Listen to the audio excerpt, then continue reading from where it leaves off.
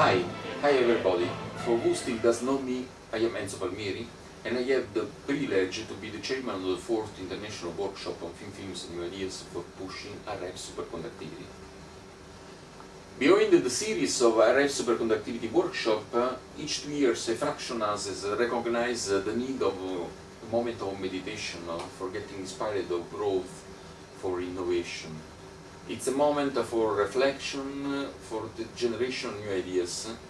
It's a moment of scientific comparison and discussion with colleagues from the other side of the ocean. Superconducting cavities are the mirror of an extremely dynamic field, always in continuous improvement. Time runs fast, and superconducting technologies develops more and more rapidly. What it was a revolutionary idea 10 years ago, it risks to be obsolete nowadays. The RF superconductivity has a strong potential technology for innovation that has to be recognized in parallel by both research institutes and industries that in particular in this field need to work in tight connection. While the present superconducting RF accelerator technology based on solid niobium, on bulk niobium, a new generation particle accelerators calls for a mandatory technological effort. In this respect, even if sometimes considered an heretical approach, thin-film technology combines considerable savings in fabrication cost with the opportunity of creating new materials by innovative technologies. Intensive and coordinate R&D effort is crucially important for our scientific community.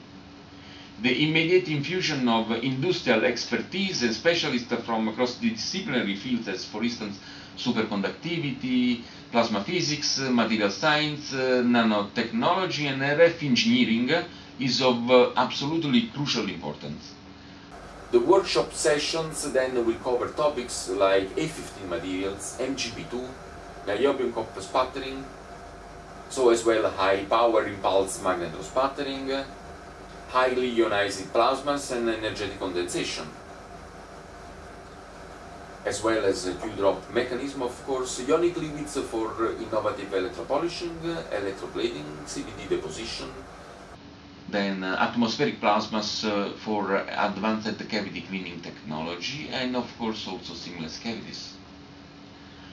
The workshop is actually conceived for being a working assembly more than a conference, and the workshop structures plans room for many brief oral presentations.